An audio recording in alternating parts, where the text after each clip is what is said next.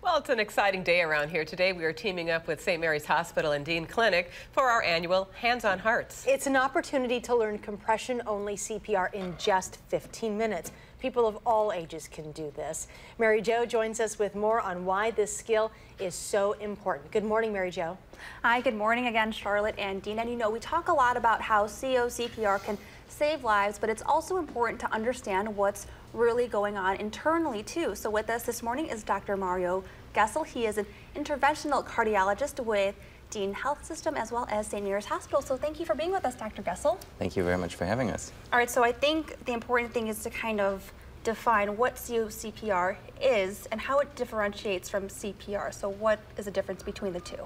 Yeah, so COCPR is basically only a chest compression only CPR. So in the traditional sense, or when you're going to a training, you will learn also chest compressions that are associated with breaths, that you apply breaths to a patient. But if you just do chest compressions without the breaths, that is the COCPR. And when would you actually use something like this on a person? Yeah.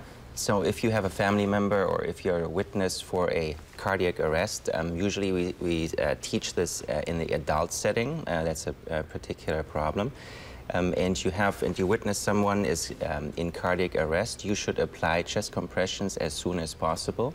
And the way of just basically applying the chest compressions makes it much easier for the bystander or the layperson to apply these chest compressions without thinking about a very complex mechanism and breaths and an algorithm that you have to follow. So you don't have to think about a whole lot. It really is just remembering the basics and continuing them.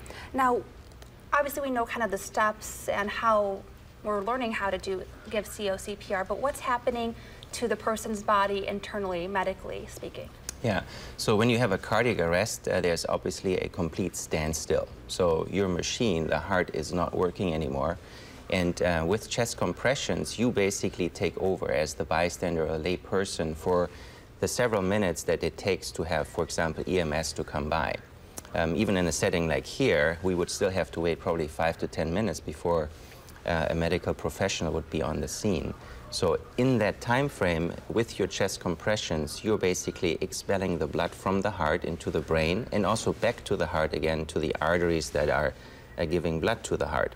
So those are really the two most important organs that you have to give blood to while you're doing the chest compressions. And it sounds like you mentioned, as you're doing that and waiting for those experts, the paramedics to come, you're buying time for the person who's in cardiac distress. How important are those seconds, those minutes, to be doing something like this? They are very essential.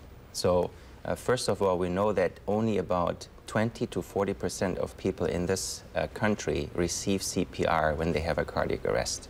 So there are some barriers, obviously, for people to not apply CPR. And barriers like this are, for example, you don't want to do the mouth-to-mouth breathing for some reason. You don't want to get infected, maybe. You think you're doing something wrong.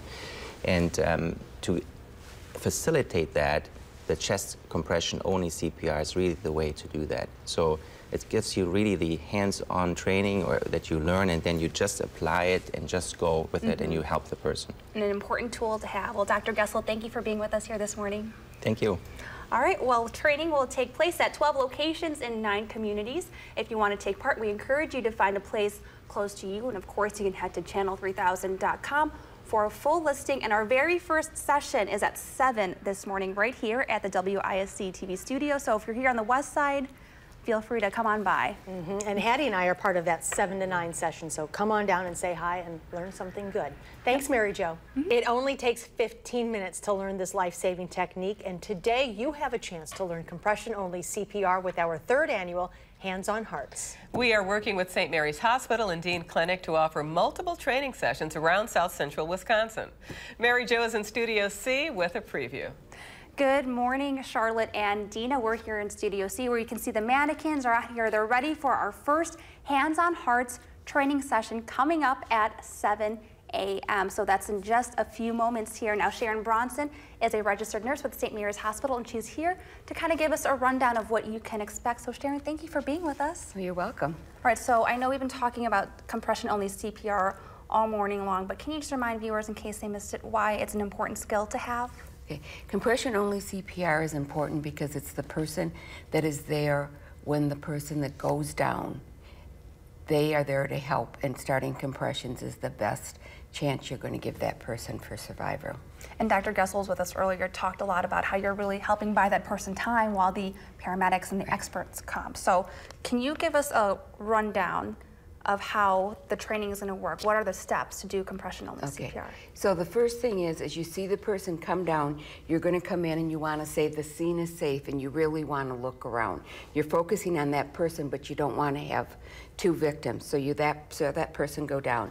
Then you're going to get down next to the person, and you're going to say, "Are you okay? Can I help you here?" And kind of tap them on the shoulders. So make sure that they really are out. Okay. And then as you're scanning the body, you're looking to see if you see any movement, see if you see any breathing, and then you are identifying somebody, and you would say, "You in the red shirt, call 911," because you want to make sure somebody feels responsible. Not everybody, you don't know what people are doing on their phones. So then once you do all that, that's when you get your hands You get ready, your hands interlaced. You're putting them on the lower half of the sternum. Your shoulder is directly over. Your elbows are straight, and you're compressing at a rate of 100 a minute, and you're going down at least 2 inches. Okay. And so with these mannequins, when you hear that click, that's how you know you're going far enough, That you're going far enough. Now, one of the questions during the training session I was a part of last year that someone brought up was, what if I hurt them? What if I break a rib? If you break a rib, the rib will heal. If you do nothing, their heart has stopped, and they're not going to have a very good chance of making it. So even if I hear a crack and I think I broke a rib, maybe I didn't. So even if I did, I'm going to keep going because I have to keep the blood circulating. All right, well, Sharon, thank you for being with us here this morning. All right, well, the Hands on Hearts starts today. Training sessions are in 12 locations within 9 communities. You can head to channel3000.com for the full listing. And of course, we'll have our first one here at the WISC-TV studios starting at 7. And if you want to be a part of our coverage, of course, use that hashtag Hands on Hearts, and we'll collect all your Twitter and Instagram posts and put those together. So if you're on the west side, come down to the Channel 3 studios and put Charlotte and Hattie to work for this training session. All right, we'll get you working. Thank you, Mary Jo.